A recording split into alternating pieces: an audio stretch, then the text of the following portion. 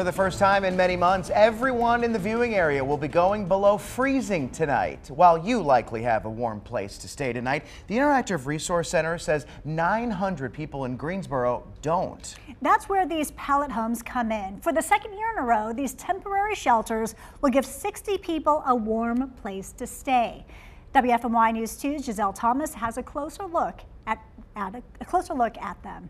Security bathrooms and a safe place to rest your head at night are just a few things individuals will get if they move into a pallet home. The city of Greensboro says to apply, you need a referral. Once IRC, the Interactive Resource Center, receives those referrals, they do a prioritization list. So we're really trying to target those individuals who are at the highest risk or what we like to say highest acuity of dying on the streets during the winter. And so it's important to protect those that are most vulnerable. The criteria for pallet homes include unsheltered homelessness, the elderly, and a disability.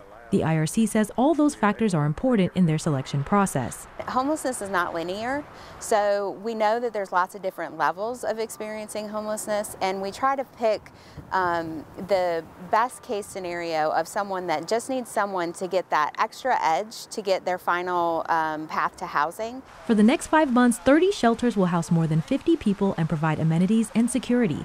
2 of the shelters are slated to accommodate people with disabilities. This year, the city says it costs about $200,000 to run. I spoke to 2 applicants who say that if they are chosen to be a part of this process, being able to have a bed and also to have a heater could potentially completely turn their lives around. It's just being out here and knowing it's cold, that there's still people out there. Right now, there's still some people out there. I weep tears. They don't even see my tears that I weep. I weep with them myself because I know they hurt.